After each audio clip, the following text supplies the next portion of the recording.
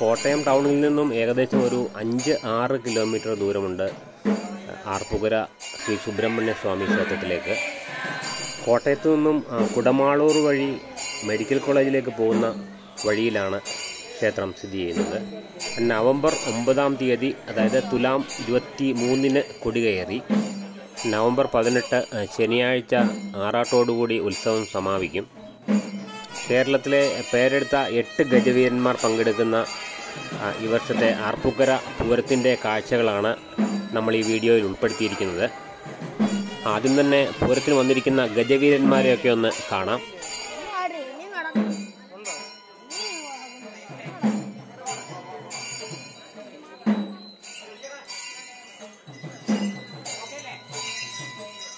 ചിറക്കടവ് തിരുനീലകണ്ഠൻ,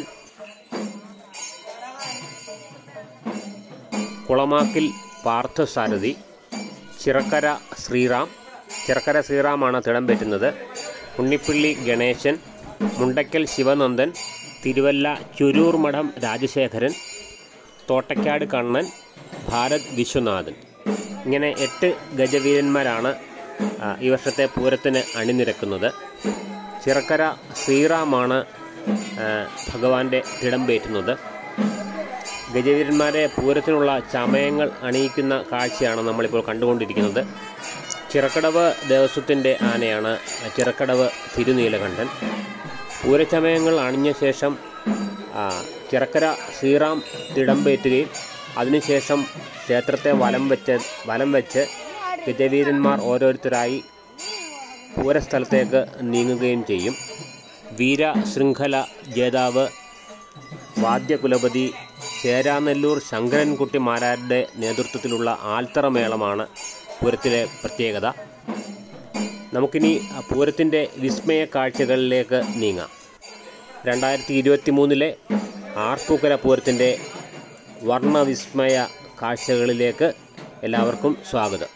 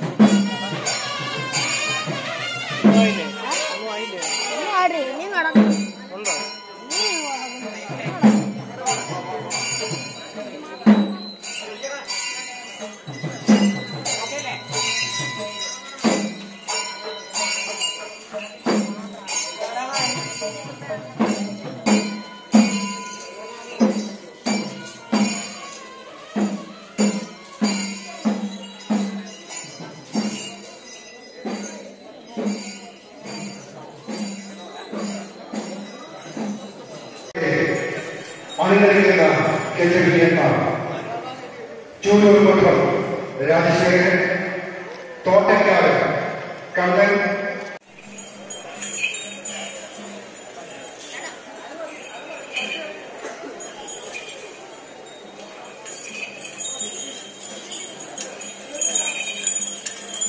തിരൂർമഠം രാജശേഖരൻ,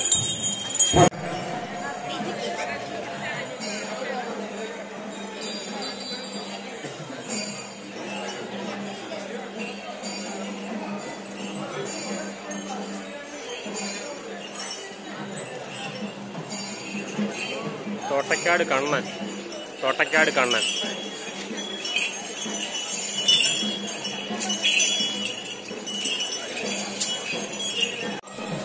ഉണ്ണിപ്പിള്ളി ഗണേശൻ, ഉണ്ണിപ്പിള്ളി ഗണേശനാണ്, ഉണ്ണിപ്പിള്ളി ഗണേശൻ.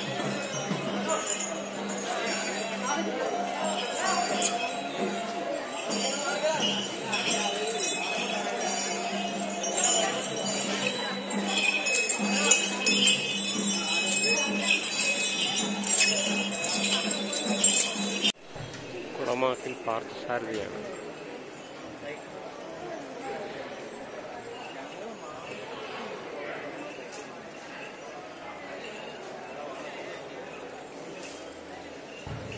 പടിഞ്ഞാറൻ വിഭാഗത്തിലെ വനത്തെക്കുറിച്ച് ആദ്യം കടന്നുവരുന്ന ഗജവീരൻ കുളമാക്കൽ പാർത്ഥസാരഥി. ഇടത്തേക്കൂട്ടിൽ അണിനിരക്കുന്നു മുണ്ടയ്ക്കൽ ശിവനന്ദൻ. വീണ്ടും ചിറകടവ് തിരുനീലകണ്ഠൻ. ഇടത്തേക്കൂട്ടിൽ ഭാരത് വിശ്വനാഥൻ.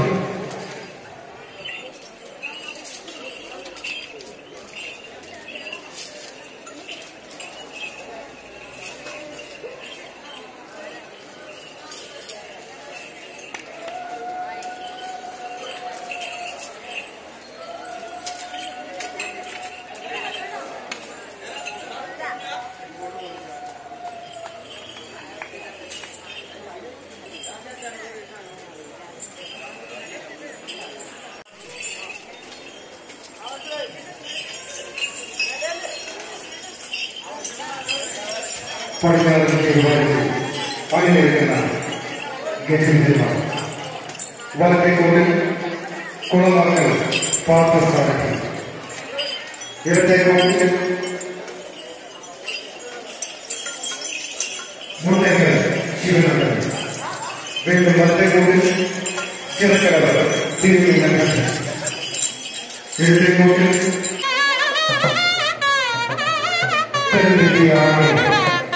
ഉപദേശക സമിതിയുമായി സഹകരിച്ച് നമുക്കായി വഴിപാടായി സമർപ്പിച്ച് ശ്രീമതി